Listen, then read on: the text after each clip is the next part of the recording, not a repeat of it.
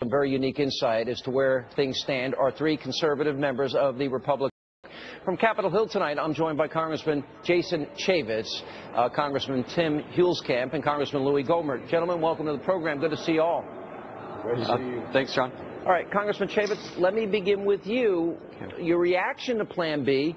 What are you being told about the negotiations? Because my interpretation is we were going to be, 3-to-1 spending cuts to tax increases or revenue increases. Now it's less than $1. So what's going on? Well, what we heard in the morning and what we heard in the afternoon was very different. And what I heard in the afternoon I actually really liked, because given what's on the books right now, doing nothing, what is actually law, is going to be one of the single largest tax hikes we've ever had. And so what we're going to do is, if we do go with this modified, I think I would call it the modified Plan B, it would actually be one of the largest tax reductions. We're going to protect about 99% of the people in this country from this massive tax hike. In August, we already passed one that took care of 100% of it. And also, it did something with the debt limit.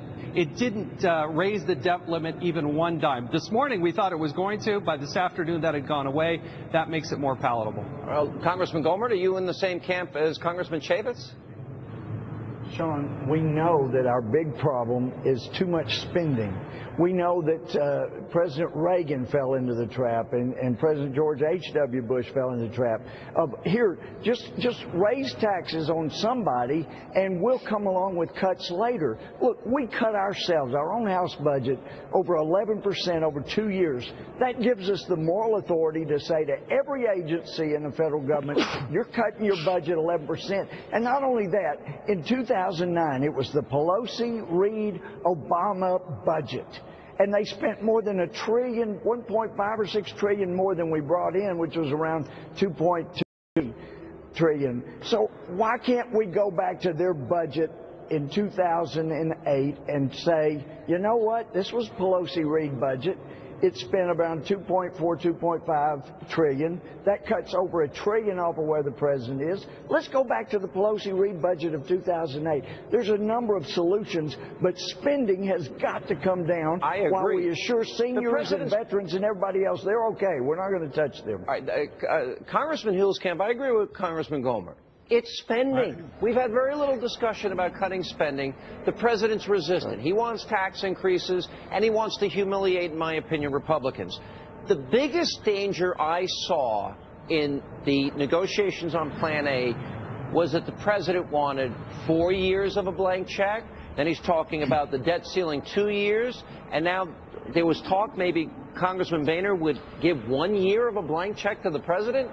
Tell me that part isn't true. Well, Sean, I'm afraid that this is exactly the trap that the president would like us to walk into, to get Republicans to actually support a tax increase. And over the weekend, we know the Speaker offered $1 trillion increase in revenues. I call that a tax increase, and put that on the table. And if I was the president, I wouldn't have accepted either. I'd say I want some more. And now he wants the entire House to step into something which, by the way, on May 23rd, Nancy Pelosi asked for this vote. She said raise taxes on millionaires, and we'd be satisfied with that. So I think this is a serious distraction from the real issue, is spending. Republicans should be for something. We should put something on the floor which is a serious attempt to address the problem of spending and put that in Harry Reid's lap and say, President, where are your spending cuts? Let me ask then all three of you the following. Because you guys have constitutional authority as it relates to the power of the purse. I would never give that up because I think it's really important that we need some adults in Washington. So the question I have for all three of you, would it be at this point, if a deal is not going to be reached, would it be good for the Republicans to pass their own bill? Is it, Congressman Chaffetz, is it Plan B, Plan C? What is it going to be? Well, in August, we did pass a bill that is sitting there over in the Senate that I think we all liked. If you look at what this modified version is, there's no debt limit increase. What is the difference in the modified version? Well, we don't have that. This morning, there was news that maybe we'd give them a 2-year increase. There's no increase in the debt limit, which I think is what we need to do. We need to also make sure that 14 days from now, every single American is going to get a tax increase. And if I can protect 99% of the people in this country from getting that tax increase, I want to do that. I think that's the responsible thing to do. I think it's a tax cut. Louie Gohmert, would you support that? When Jay Carney says he's moved halfway on this thing, what you got to go back and see is the president demanded an extra $800 billion in tax increases. John Boehner starts out, he says, okay, we'll do that. And what do? They move to $1.6 trillion in tax increases. But wait a minute. What's made very clear, the president doesn't want a deal. Congressman Gohmert, would you support what Congressman Chaffetz said he would support about the 99%? It doesn't look good to me. Congressman Huleskamp? Sean, I will not support this proposal, but let's be clear. Plan A is still underway. There are still negotiations going on at the White House.